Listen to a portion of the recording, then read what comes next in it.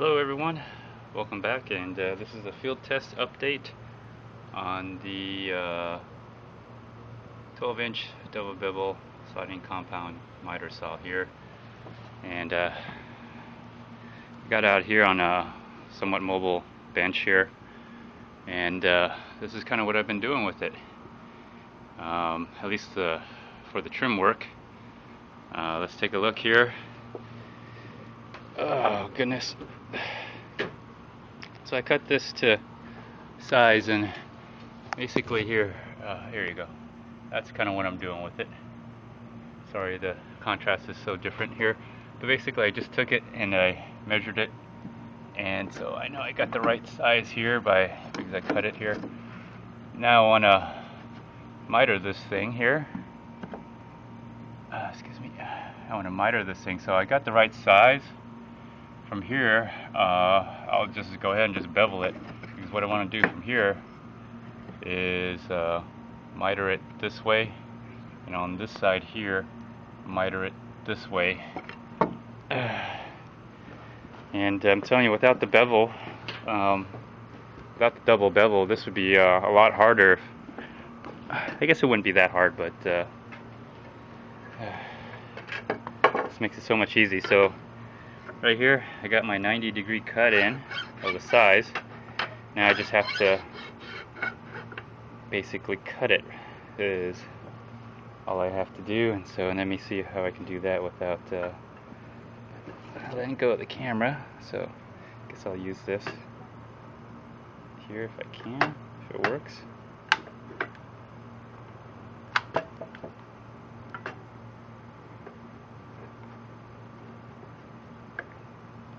Let's see if it holds here. That's kind of where I want it to be. Oh, right there is fine. If it keeps moving on me, I can't use it. So, oh well, maybe I'll strap you to my chest. Okay. Battery's getting a little low, but oh well. I haven't done this in a while, but I guess I need to for this particular application. Alright, I don't know how you can see that, if it's too dark or not, but okay. So you gotta watch your fingers because you're beveling. Hopefully you can see that. We'll see if you can or not, but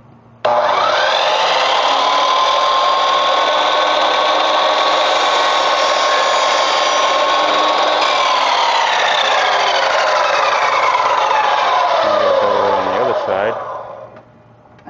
Just got to release this down, and this is where it comes really handy. Just be able to bevel off of each side here. Hopefully you'll see that. Watch your fingers. Make sure you don't cut your fingers.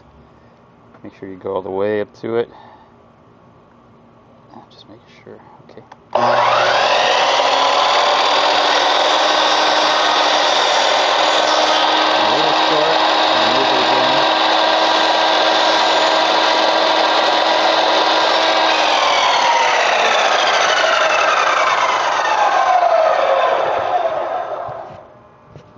Alright, hopefully you had a chance to see that.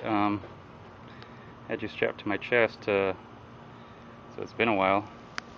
Anyways, let me go ahead and nail this in, and then I'll show you what I'm talking about. Alright, here it is,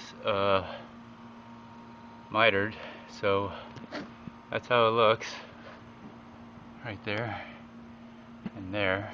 So this is the field test update on the 12-inch double bevel miter saw, and I have to tell you that if it wasn't for the beveling here, I still could have gotten done, but just would have taken a little bit longer. Just because it's so easy that you just cut it to size, whatever you need, and then you can just you know, cut it right through here in a bevel.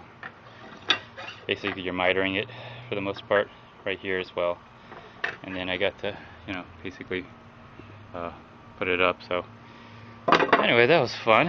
A lot of things other things I use: compressor, the braid nailer. This is still going, had to use two different size. Had to use one of the 5/8 and a 2-inch. And the 5/8 is because my neck hurts because I just have to keep looking up like this. But there, I had to put in this little piece right here to cover it, so it kind of looks like it's connected one piece, but it's only 8 pieces, 8 foot long on a 10 foot long, stretch. So it's kind of hard.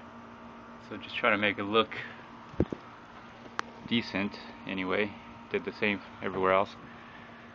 And then on the bottom here, so if you've seen it before, I think on my previous episode on let me see here, on the 2-in-1 cargo bar support, these, as you notice, I got 2 of these, left one in the trailer, so when I came here, these are so handy I had to get another one. So I got 2, one for trailer, one for truck, and then also one to support, lift this up. I'll put a link on there and show you how that was used. Clamps, a lot of clamps being used here. Clamps were used, so like this to make a straight cut here on the circular saw. So wow, all this stuff is still working and going. So anyways, this concludes this episode here on the update. I still haven't put a switch on the laser yet, which if you've seen that episode, I'll put a link on that episode. Someone made a response to how to adjust the laser, which was the laser's, sorry if it's, there we go. The laser's right here. Sorry for the contrast here.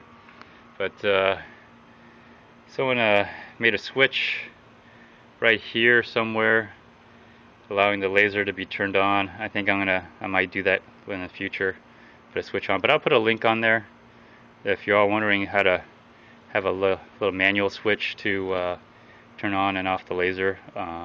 Because I did an episode on how to adjust the laser to have it cut to one edge of the blade or the other, depending on your situation. And someone saw that and did a video response. So feel free to comment, like, dislike, even do a video response. Also, follow the link to my Google Drive under descriptions. Just go click on show more, and then the rest of it will pop up. It'll say follow this link to my Google Drive, and there's a link there. And you should have all these coupons here. I think one of them is for the miter saw. There's a lot of them. There's compressor. Just go check it out. Anyways, thanks for watching, and stay tuned for the next episode. Bye now.